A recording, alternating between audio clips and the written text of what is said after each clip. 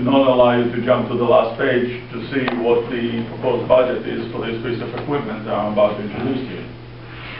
Who never went to the last page to see what the proposal was all about? All right, been there, done that. And finally, depending on how much time we have, we can turn it into some tips and tricks on PowerPoint and do some show and tell, but clearly it's not the intent. The intent is to stay on a higher level and help you with the structure. Any questions?